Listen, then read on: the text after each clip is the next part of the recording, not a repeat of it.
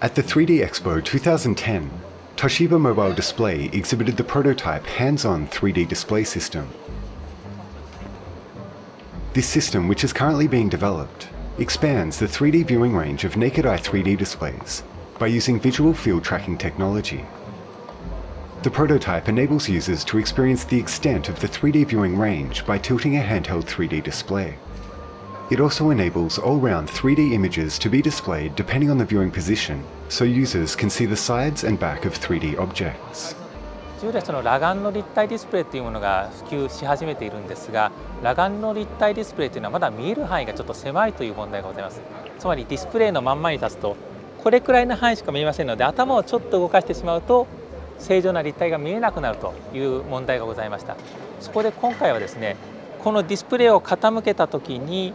頭は常にその垂直の上の方にあるという仮定を置いてですね、ディスプレイの正常に見える範囲を常に頭の方に振り向けることによって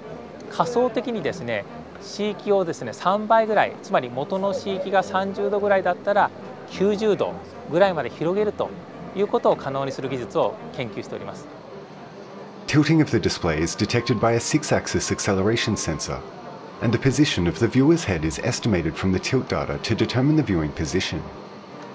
Software processing is used to tilt the viewing angle to within the range for proper 3D viewing, broadening the field of view. もともと手の中でこう回してみるという応用用途に関してはですね、やはり教育あるいはですね、そのショッピング、エレクトリックコマースのショッピング等でいろんな方向にこうくるくるものを眺めて買う。でそれは多分教育の方につながりますので、いろんなものをいろんな方向から眺めるという応用があるんじゃないかと思っております。視域を広げていくという技術というのは非常に汎用性が高いので、ハンズオン 3D にかかわらずいろんな形で見える範囲を広げていくという研究を進めていきたいと思っています。DigInfo News